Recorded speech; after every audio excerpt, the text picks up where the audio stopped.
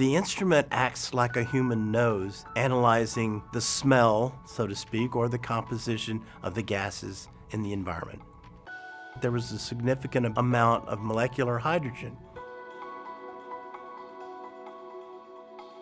The existence of molecular hydrogen, at least within the Earth's ocean system, is like a food source. It's candy for microbes. They eat the hydrogen, they turn it into methane.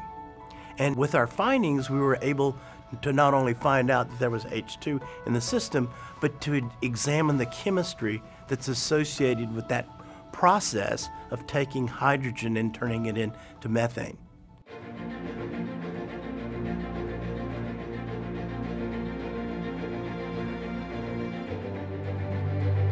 Here on Earth, the hydrothermal systems, known as white smokers, have water-rock interactions that lead to the release of molecular hydrogen in a similar fashion to apparently what's going on at Enceladus.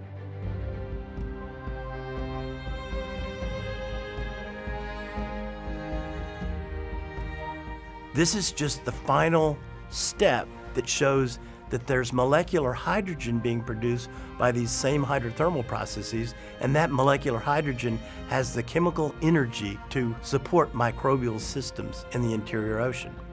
It's not demonstration of finding life, but it shows the potential for the existence of life in this interior ocean.